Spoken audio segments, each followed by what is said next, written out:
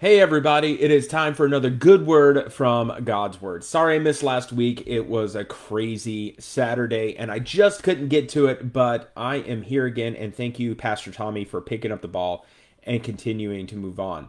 So we are now looking at Exodus chapter 22, and if you've been reading along with this chapter day, it's not the best reading. It's like, oh my gosh, what's happening right now? Why are we doing this? Why do we even need to know this? What's so important about this? And then comes the other question, because what we're in is this is Moses coming down from Mount Sinai.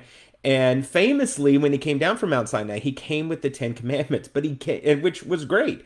But I like what Andy Stanley says about it. He says that the Ten Commandments was really just the table of contents, because what happens in the rest of Exodus from chapter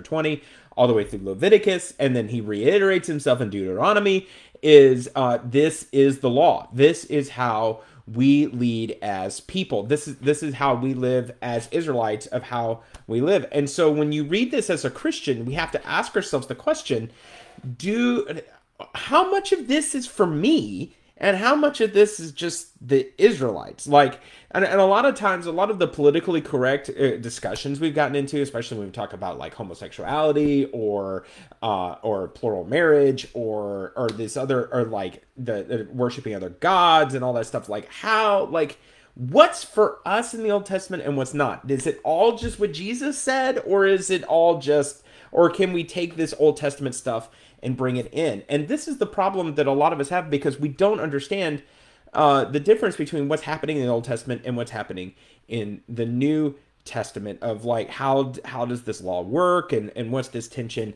back and forth as we go. So we have to and as we back and forth and how we go, like which one should we follow? So let's look at Exodus chapter 22 at some of these laws that are written here and see if we can kind of figure out what we can do, what we should follow and what we shouldn't follow. So let's look at 22 verse 1, just right off the bat. It says, whoever steals an ox or a sheep and slaughters it or sells it must pay back 5 head of cattle for the ox and 4 sheep for the sheep.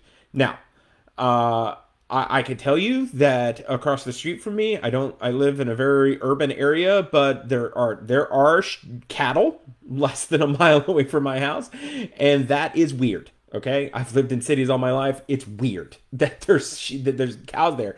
This law doesn't apply to me because I don't have cows and I don't have sheep, and I'm not messing with the cows and I'm not messing with the sheep. And let them do what they do. Now, if you live over in Miyake, hey, you got cows and you got sheep over there most likely, or maybe you don't. I don't know. See, this is the type of law that we look at, and these are ritual laws, or almost constitutional laws. It's not for us as Christians. It's for the Israelites. This is specifically for them, for how they are to manage their nation and how they are to manage, like, what happens when this happens. And since they were agrarian society, they were herders. Having a law in the books about how to deal with when the oxen disappears, when the sheep disappears, is super important. So this law, this is not the type of law that's for us. So then let's go further down in Exodus 22. And the header in my NIV Bible says, it says social responsibility. So now we're getting into, like, these are still ritual laws, okay? So we don't necessarily have to follow these, but there are some promises there that we need to keep in mind. So this one from verse 22, chapter 22, verse 22, it says, do not take advantage of the widow or the fatherless. If you do, and they cry out to me, I will certainly hear their cry. My anger will be aroused, and I will kill you with the sword. Your wives will become widows, and your children fatherless. Oh, snap. Let's not mess with widows and fatherless. And I would, in our modern times, I would certainly lump this, the widows, I would lump those into like single mothers. Like, don't take advantage of them. And when you look at this stuff, like, how does this all work? Let's look at what Jesus said. Jesus said that when they asked him what the greatest commandment is, because they're looking at Exodus 22 and they're looking at 20 and they're looking at all these things, like, what is the greatest commandment? And Jesus said, love your Lord your God with all your heart, soul, mind, and strength, and love your neighbor as yourself.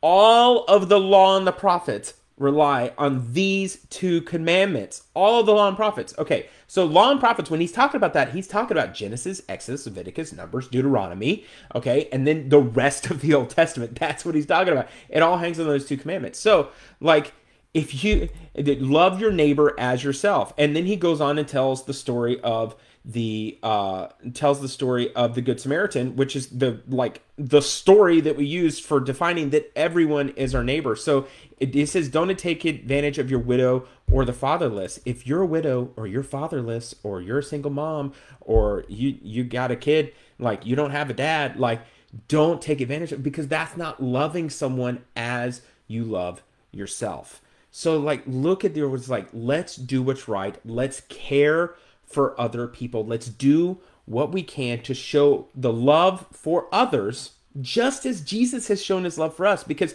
he actually took the whole thing and wrapped it all up in a nice little package for us at the Last Supper, which we're looking at because here comes Easter. He wrapped it up wrapped it up in saying, love one another as I have loved you. And then he went and gave his life for us on the cross. So when we're looking at the question, what kind of laws do I follow in ritual, and what do I follow, what are ceremonial, and what are actual spiritual laws that we should follow? Look at the difference between the two. There are some that are just ritualistic, like this is how you worship God, or this is how you run your country. And then there's others that's like, oh, like God really does care about this. This is how we are to live. And it's a fine line. So ask some questions, look it up, Google it, ask a pastor, ask me, ask somebody, should we follow this or should we not follow this? Because what you don't want to do is you don't want to mix it up. We don't want to mix Old Testament with New Testament, because then all kinds of legalism and crazy stuff ends up happening and we just get off course. So that is today's good word from God's word. I hope you have an awesome Saturday. Thank you for those of you who helped out with Farmers to Families and City Serve this weekend as we gave out food. If you haven't heard, we're giving out over 1,300 boxes of food every single weekend. If you didn't come and pick it up this morning, we will have it in service. And then again, on the following Sunday, we are giving out another $1 million worth of food. We want you to be a part of that. And hey, and check out this Sunday. We got services at 9/11 or online and in person.